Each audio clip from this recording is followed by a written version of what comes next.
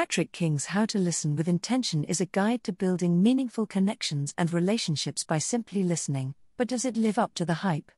In How to Listen with Intention, Patrick King provides readers with practical advice on how to become better listeners, which can help build stronger connections and relationships. King explains the importance of active listening, the art of asking open-ended questions, and how to use body language to show interest and engagement. He also offers tips for improving empathy and understanding, and how to deal with difficult conversations.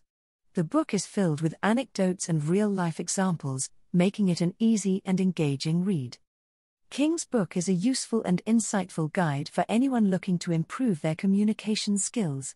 His advice is practical, easy to follow, and backed by research. The book is well written and engaging, and the real-life examples make it relatable.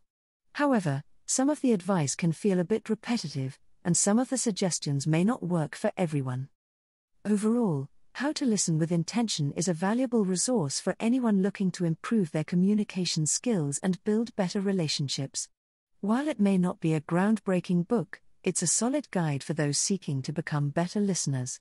I recommend this book to anyone looking to improve their communication skills and give it a rating of 4 out of 5 stars.